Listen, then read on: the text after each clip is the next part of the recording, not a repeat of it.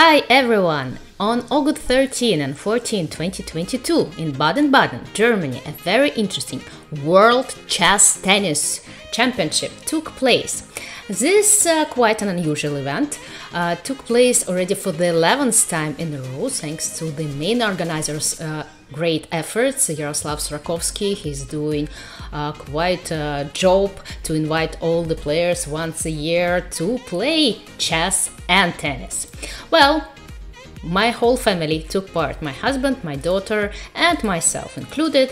Unfortunately for myself, despite my great efforts, well, I tried very hard to play like this and like that and even like this, but it didn't quite work out. I won only one match out of 7 in tennis and wasn't able to qualify. The format of the event: in the first day, the tennis day, 7 tie-break matches are played to 10 points. In the second day, in the morning of the second day, 7 rounds of chess played using the Swiss tournament, and top 4 players combined, they qualify with the results, with the best results combined, they qualify to play the semi-final, 2 semi-finals and then the final match in the afternoon of the second day. These are the best players of Baden-Baden 2022. The players that are highlighted in white scored the most points in 2 disciplines and thus they qualified for the final matches. In the semi-final and in final, players actually play chess and tennis on 2 courts, tennis courts. So they first start by playing either chess or tennis and they alternate between those disciplines. 6 points in tennis, 6 minutes in chess. The time control in chess is 15-0, no increment. If the game is drawn in chess, then the match should be ended in tennis. And the first player either to score 18 points in the tennis discipline or to win this game of chess wins the match. And with that in mind, let's have a look at what happened in the final match between Grandmaster Pavel Tregubov and Ricardo Schutt from Brazil. They both won their semi-final matches, and let's have a look at their final encounter. Here we go. Ricardo is a very experienced tennis player. He's quite a strong chess player, about 2300 rated, and he's played many such events, many finals. And as you can see, Pavel and Ricardo, they started with the tennis part, which first 6 points went very well for Pavel, since he managed to take a lead. He was leading after the first tennis part 4-2, which is of course great, because again Ricardo is quite an experienced tennis player. And now we're switching to the chess game. We see that the French defense, the exchange variation happened. Actually, in the semi-final, Pavel played e5. Here he played e takes d5, the exchange French, bishop d3, and here Ricardo played bishop g4, which seems to be quite inaccurate. Knight b4 or bishop d6 are much better options for black, since after bishop g4, white is in time to protect the central pawn, and black opted for a very sharp and double-edged plan with long side castling, which cannot really be recommended, because after a long side castle here for white, it's quite easy to attack on the queen side. That's exactly what Pavel is doing. He pushes his b pawn, b4, preparing for b5, f6. Ricardo is trying to protect this e5 square, but unfortunately this pawn on f6 is not letting its own knight, black knight from g8 to develop, knight b to d2, Pavel continues to develop, king to b8, knight b3, getting ready to jump on c5 in case of knight e7, and here Ricardo makes a very bad move, b6. Usually we say that if you're under attack, you should not move your pawns in front of your king, since it gives your opponent an easier task to undermine and to open up, to break through. After b6, yes, Pavel played a4, and the position is already quite tough for black. You can see the eval bar that indicates the evaluation. It's +2, so the computer already gives an advantage of 2 pawns. Of course, it doesn't mean that white has a material advantage, but rather his attack, which is so strong, will force black in the near future to give up such material, to sacrifice a piece or a few pawns in order to stop this attack. And even then, it's not so clear whether it's going to be possible. Knight g2 e7, finally developing the kingside knight. But again, white's attack is too far advanced. It's so easy, generally, usually easy if you manage to open up the A file or the H file, if the attack is on the king side, to get through to approach the opponent's king. b5, and suddenly one more problem. The knight on c6 is almost trapped. There is no way to go. All squares are under control, and well, finally Ricardo will end up going to a5, thus giving up a pawn, and the attack is not over after this sacrifice. Yes, it's needed to sacrifice the knight. Well, not the knight, but the pawn in this case. But again, it's quite easy to say that the game didn't go black's way. And it was mostly because of the wrong plan chosen by Ricardo at the start of the game. So the opening stage is quite important in chess. Here is a very interesting moment that Pavel did not take on a5 immediately, because he made a prophylactical move. This pawn on a5 it's not possible to save this pawn. It's not going to be possible. But if to take it immediately, then bishop takes f3 and queen c7 with bishop takes h2 ideas might happen. So that's why Pavel first played h3. He first attacked the bishop, and he got this pawn out of the attack. He put it on the protected square, and after bishop a5, he grabbed the pawn on a5. And we see that the eval bar is getting higher and higher. Now it indicates white's advantage as much as almost +4 pawns. So in other words, we call such positions usually winning for one side. Bishop b6. Here bishop f4 could have been a good option, but Pavel picked another plan. He played bishop a3, heading with his bishop to c5.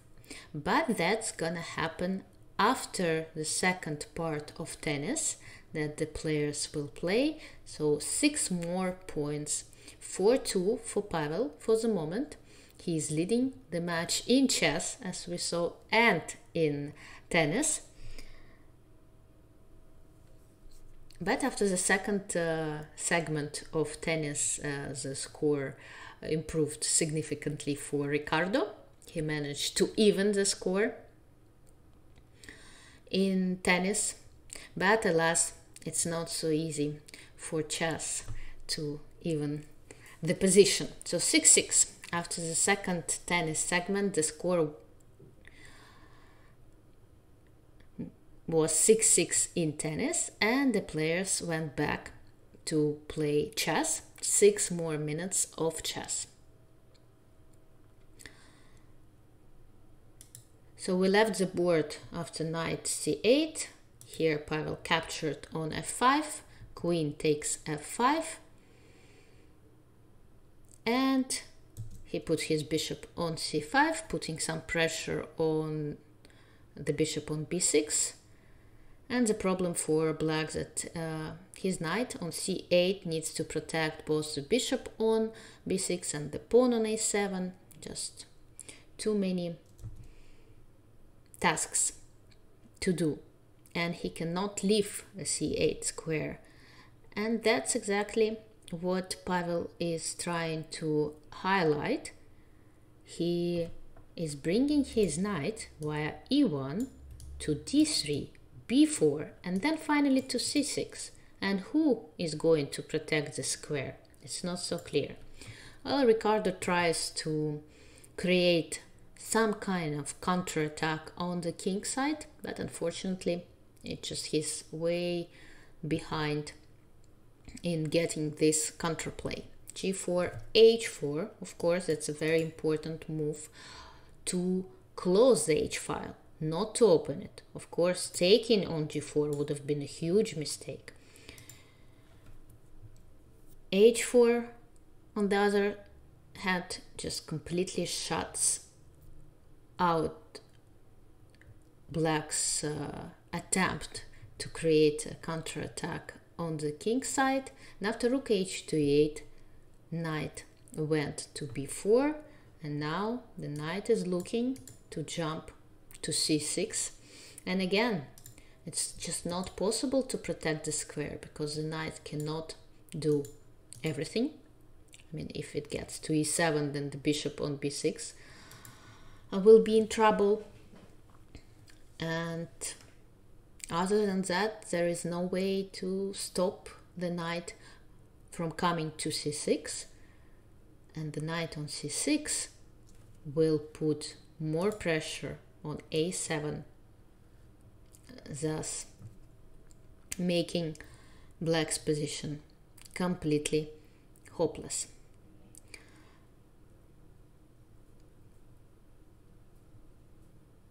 And the format, once again, of this tournament is that chess is quite important.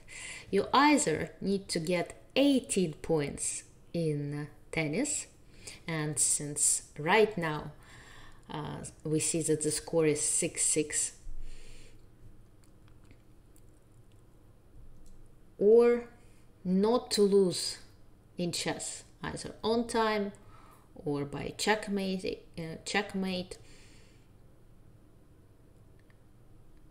The time control is 15-0. So it's not possible to make a few more moves and to win some time. And we saw that Pavel was playing very fast because it was quite an easy game for him with a very clear plan, and with black getting into a very difficult position straight out of the opening. Okay, well, black sacrificed a pawn, again trying to get something on the king side, but it's just too difficult with just one queen taking part in the attack. And white's pieces are getting closer and closer to the black king. Well, let's check. King goes to a8. And the evaluation of plus 23 says it all. Bishop takes b6. And that means that Black is almost, they're about to get checkmated, because if the knight if knight takes b6 and rook takes a7, will follow with a checkmate. So it's not possible to capture back on b6. Okay, one more check, queen to e3 check.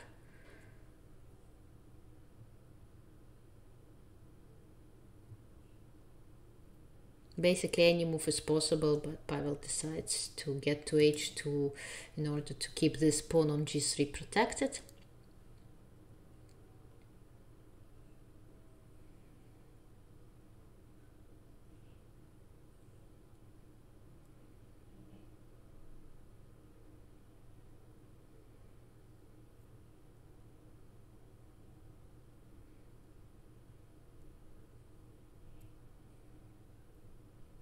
Rook g8, final attempt to put pressure on g3, but rook f3, of course, safely protecting the pawn on g3.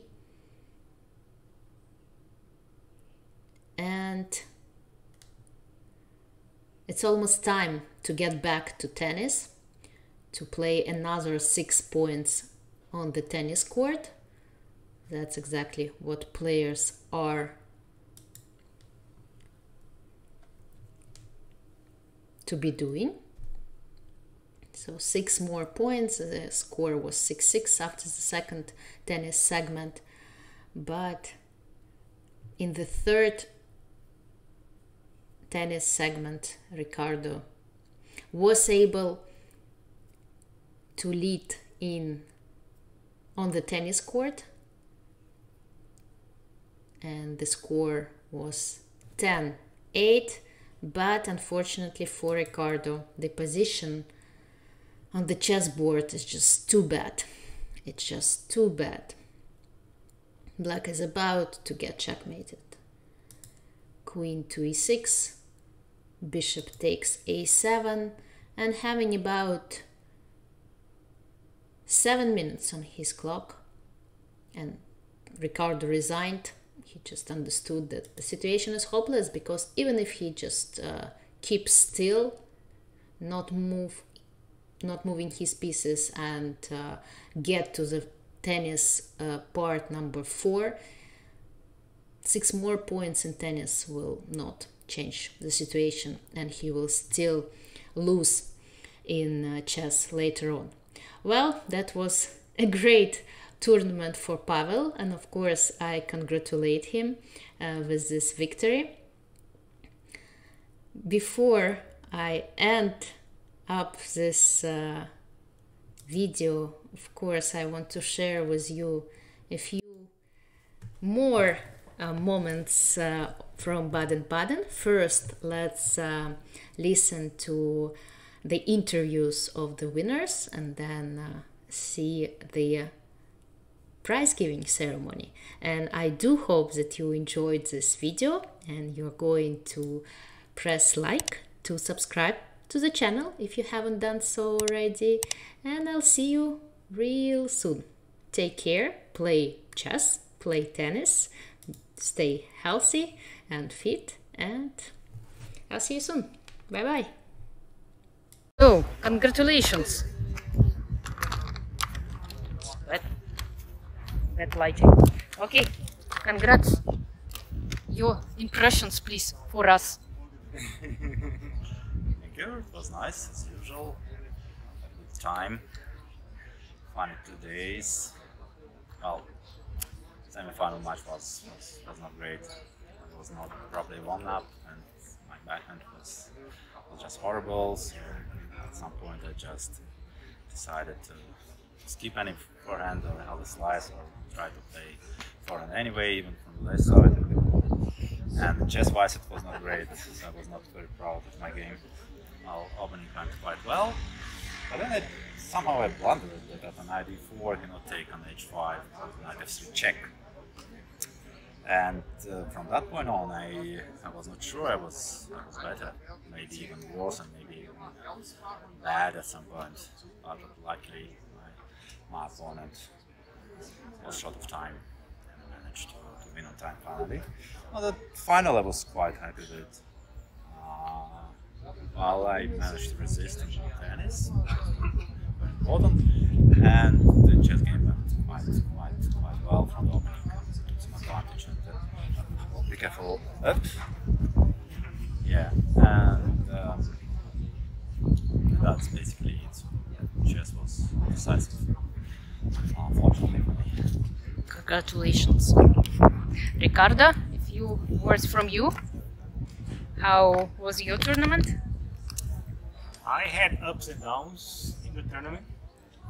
Yesterday in tennis, I lost one match I shouldn't have lost. I lost one match that the guy was much better than me that day. So I had 5 points. Could have had 6, but 5 is okay. Normally, having 5 points, my chance is good enough to qualify for the semi-finals, and that's what I did today.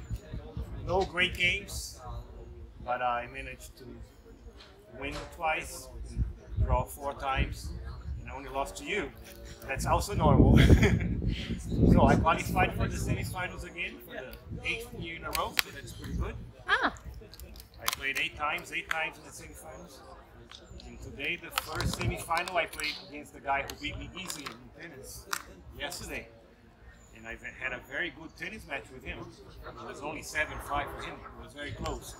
But I played a very good game. He didn't play a good opening, and I won easy chance. So I went to the finals, and the finals I played 2 very bad. Very bad in tennis. I barely managed to win 9-7. Would have been 8-8. In chess, I made an opening mistake, and he was over very quickly. So he deserved. Congrats to him.